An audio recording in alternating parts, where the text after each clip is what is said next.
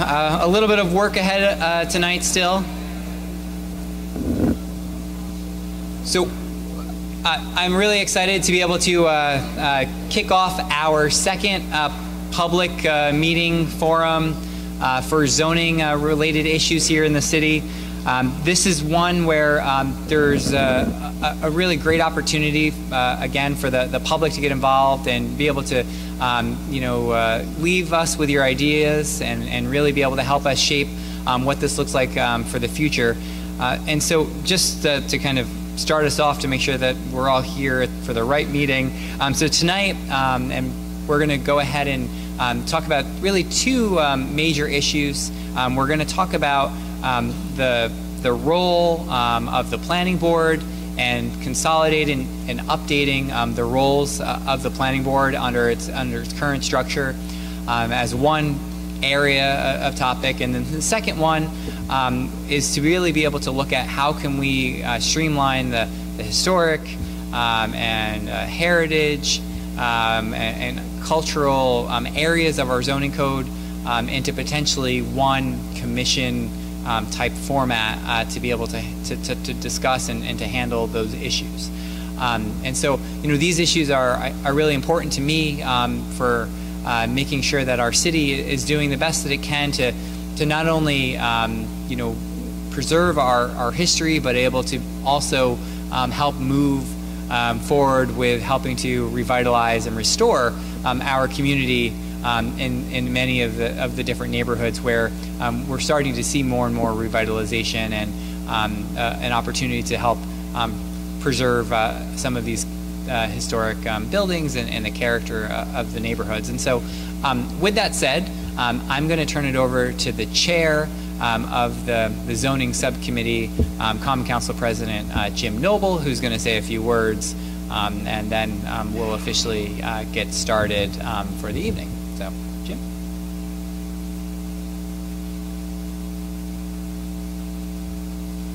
Hi, thanks for coming, everyone. I just want to, just a little background. This is something we've been working on over a year now for this zoning plan.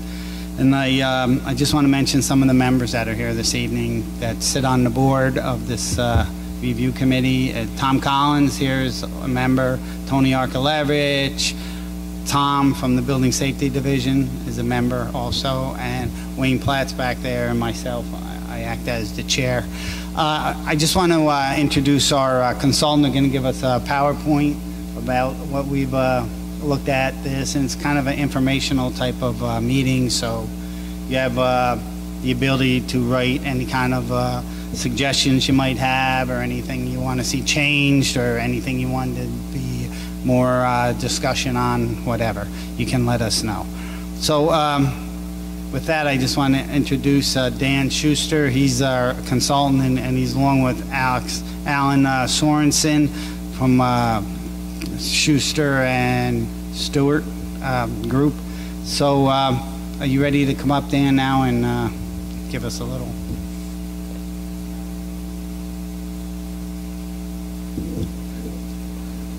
Thanks, Jim. Good evening, everybody. I won't be long up here with just a brief introduction, because the purpose of this evening's meeting is to provide an opportunity for people interested in zoning in the city, and in particular the two subjects on tonight's agenda, to be able to sit around the table and talk about what's proposed and see if there's agreement or other concerns that need to be addressed in terms of the drafts that have been prepared and made available to you. Tonight's meeting deals with two subjects: the historic, cultural, and design review process. Kingston's fortunate in that it's got a lot of historic areas, design concerns, and cultural institutions, and wants to protect them and preserve them, but in a way that is workable and as efficient as possible. The comprehensive plan, which was adopted over a year ago, included a specific purpose is to, or objective, to simplify the regulatory programs and protections to ease processing of development approvals involving historic resources.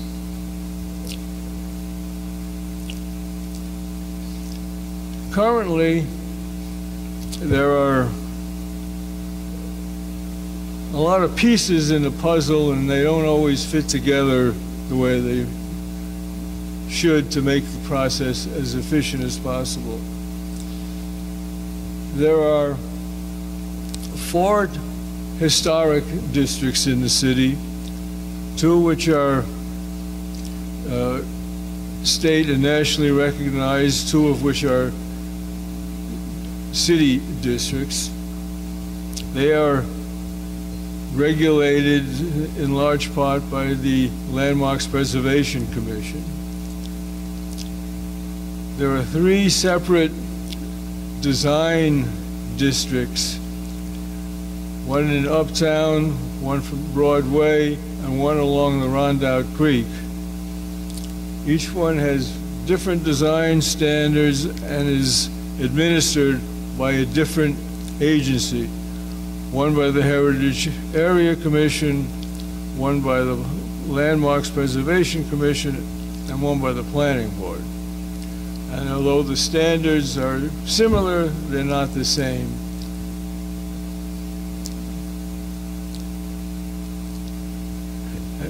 As a result, in some cases, and I'll show you in a minute,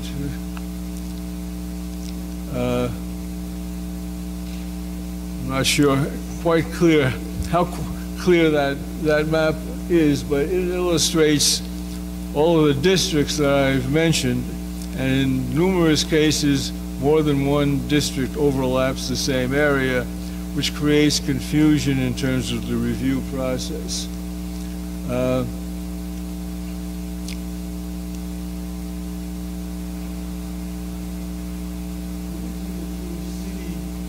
Designated historic districts, Fair Street and Chestnut Street. There's the Stockade and Rondout Historic District, which are National Register districts.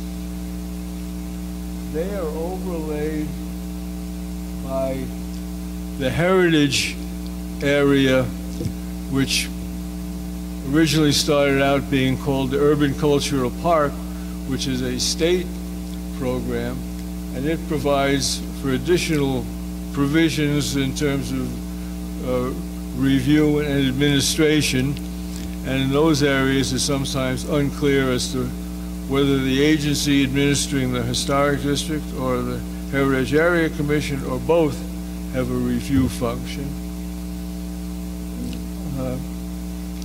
And in addition to that, there is the design districts, which overlap both.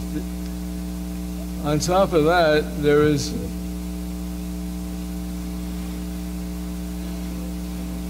can't see the boundary too well, but the city also has an approved local waterfront revitalization program, which is part of the state's coastal management program, and it has its own ground rules and requires review for consistency with state and local coastal policies. Which is a determination made by the Heritage Area Commission. The bottom line is that there tends to be confusion and in some cases overlapping of functions.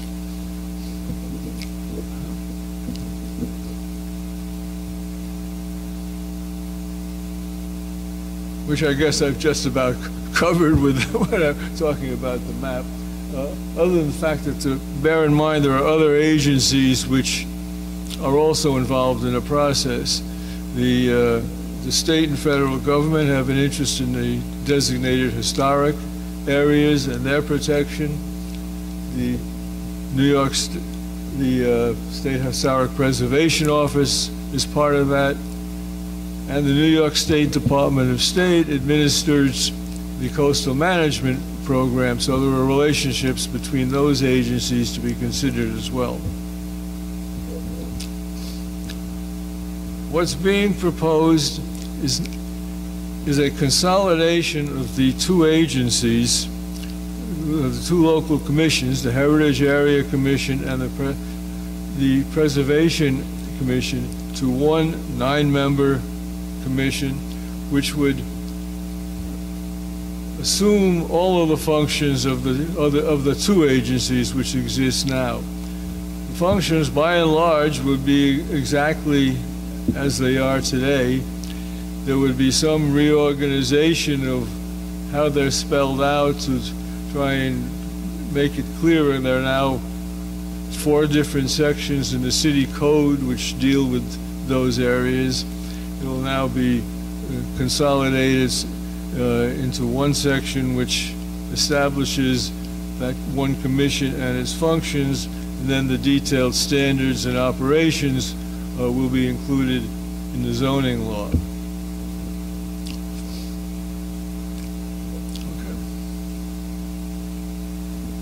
That's basically covers item 1 of tonight's agenda, and you'll be hopefully have some discussion as to whether there is agreement with that approach or whether or not there should be other options looked at. The second item on the agenda is also a recasting and reformulation of existing functions in a way that's easier to understand and to allow the people to understand how the planning board functions. Currently, planning board functions are distributed in 3 or 4 different places in the zoning law and also in several other sections of the city code. What's proposed to create a separate section which consolidates those functions of the planning board in the same way that the functions and purpose of the zoning board of appeals now appears in one section. This will be one section that would deal with the planning board's functions. It would make one additional change to make operations in the planning for the planning commission more efficient and to simplify procedures and allow speedier review of certain kinds of projects by giving the planning staff the ability to approve certain smaller scale projects that very often are perfunctory in nature but take, because of the established time limits in zoning law, months rather than weeks. So the material that was posted online, you see the planning staff would have the ability to approve those small scale projects without the full planning board reviewing them. However, anyone who disagrees with the staff's conclusions could appeal to the planning board and go through the procedure as they presently do. That's basically the two subjects of tonight's meeting. What we're going to do is break down, there's 2, 3 tables set up. We're going to assemble 8 or 10 or 12 people at each table. The idea is to have a discussion and find out what you feel about these proposals and how the city should proceed to implement them. Thank you.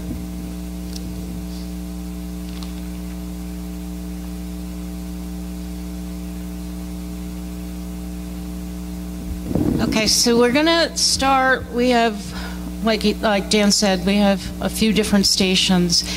Just by a show of hands, I know that there are a lot of members from both the Heritage Area Commission here this evening and the HLPC. Can I see just a show of hands of the Heritage? Commission. Okay, and then the Landmarks Preservation Commission. Okay, and the rest of you are general public. And so we are going to start with splitting you up between these two tables. There's not a whole large audience this evening, so hopefully we can conduct this at both stations. So if you want to move forward, there's going to be one person at each table that's going to be a note taker, and then there'll be some of us around the tables to answer questions. This is it's a public information gathering meeting tonight. No decisions are going to be made. All comments can be forwarded to us at a later date in writing through my office. That's here at City Hall. The information is posted on the website. I will be posting the PowerPoint as well on the website. Any questions? Okay, then let's move forward. Historic Landmark Commission makes a decision disapproving or limiting a preservation notice of action applications. The current wording is, and the zoning board's support of such commission action. That's been left out. But instead it says, may within 30 days of the decision file a written appeal to the Common Council for review of the decision. And then if that is, the applicant's not happy with that decision, they can then proceed to the Article 78. The current language allows the zoning board to hear appeals of hardship. That if an applicant is denied by the commission, the applicant can then apply for a hardship situation, and then if they're denied again, that would go to the zoning board of appeals. This language here seems to eliminate the zoning board's role in this. Current language, the commission rules against an applicant. It doesn't really say what happens on it, just a straightforward application and not a hardship. I believe it would just indicate in the language that you have to go to Article 78. We had talked in the committee on various options for a regular appeal on a regular application. We left it, if my memory serving, to a local body. I don't recall actually putting Common Council in there, but rather a local body. And this is just a regular application, denial, not a hardship. We can talk about whether the hardship would still go to the zoning board. Just on a regular application, commission denies it. You go have the applicant go straight to Article 78, which involves attorneys and court and all that. I think the committee really didn't want to see that happen by the majority. There were some members who did want to see that go straight. But the words I still remember were the appeal would go to a local body. We haven't defined what the local body is, but no disrespect to Jim, I don't believe it was the Common Council. That wasn't the intent. I'm confused, which is always a possibility.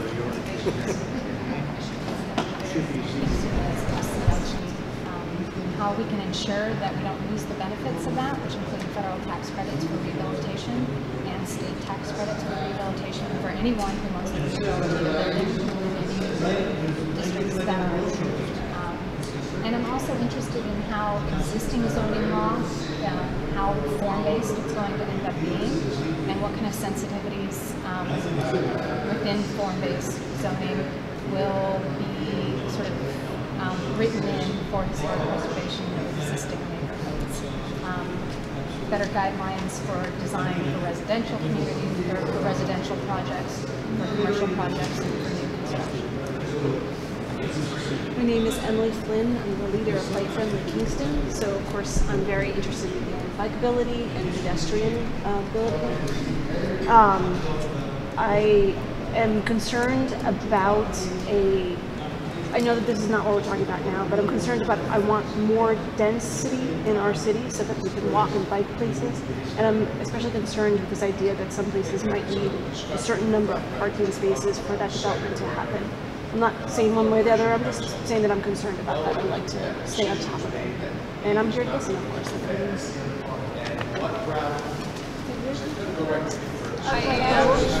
The topics on the agenda, is it okay to address both of them now? So I know from the city comptroller's presentation of the budget that property owners are the biggest revenue stream for the city of Kingston. But when you take what you're calling small scale projects out of the public forum of the planning board purview and bring them into an internal and non-transparent process within the planning department, you're essentially taking away and disenfranchising those stakeholders who are funding the city.